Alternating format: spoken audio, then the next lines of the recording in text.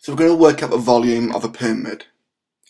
Now it is a convergent shape, so now volume will equal to 1/3 of the length times the width times the height. The problem is to work out the height, so we're going to draw a right-angled triangle. And using the information we've already been given, we should be able to work out the height of this triangle eventually. So we'll call that h. Now the hypotenuse of our black triangle we can find from the face of the isosceles triangle, equilateral triangle. So triangle ABADX,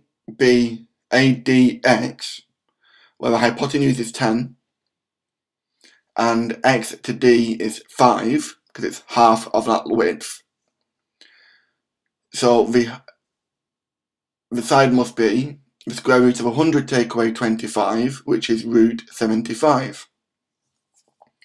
And we'll leave it in its most exact form for now.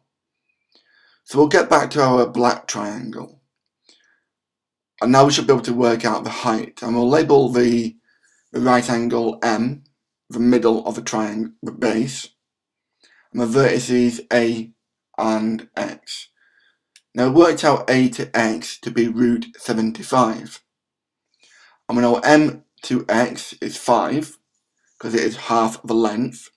So the height will be the square root of root 75 squared minus 5 squared, which is 25. So it will be the root of 50, which is about 7.07. So now we can go back to our volume.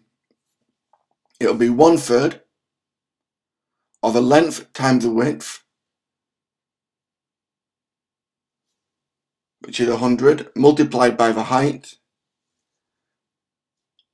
And that calculation to three significant figures comes out as 236 centimeters cubed.